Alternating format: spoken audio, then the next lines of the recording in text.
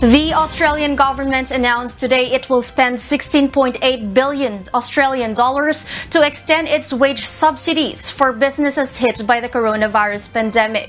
The 6-month extension of the program allays fears a hard end to the current 70 billion Australian dollar scheme, originally scheduled for September 30, would prolong Australia's first recession in 3 decades. However, subsidies will be reduced under the new program, which runs through to March 28 and is expected to cover about 1 million workers.